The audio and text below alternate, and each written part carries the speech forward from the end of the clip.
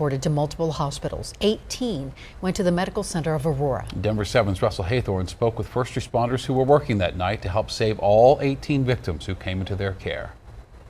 Yeah, and it wasn't just ambulances showing up here at the Medical Center of Aurora. You'll recall police cars with shooting victims were also using these ambulance bays. It was chaos, but the team here at this trauma center lost no lives in that incident, something they're still very proud of to this day. In this moment, 10 years to the day after the theater shooting, in those early hours of the morning, honor Jess Childress, Gordon Cowden, for the lives lost. John Larimer. As a team of nurses, doctors, and medical professionals reflects on a day for a shooting at Century Theaters that is still difficult. I'm okay. I mean, this time of year brings it up. I think something that makes it especially surreal for me is that deep wounds heal slowly.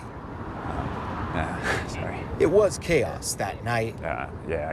Something. Something I'm okay. They'll never forget. It looked like a war zone. Saw some pretty graphic and disturbing things that I won't forget. There was blood everywhere. You don't understand how anybody could do something like that to hurt so many people. And yet, there was also a collective sense of purpose and calm in the response to such a tragedy. Okay, thank you. Bye. At that time, just seeing everybody pull together like they did was absolutely amazing. We had nurses from other facilities, volunteering to come help in our emergency department in the OR. By early morning, patients were in beds. Everyone was actually very calm and doing their work with a lot of focus and intentionality, with a lot of purpose to take care of our patients. And today, so I'm grateful for this group. That just speaks volumes to the people that we have here. as with all days, it's not about the nurses or doctors, but about those they serve. Even the survivors, they carry wounds, some physical wounds and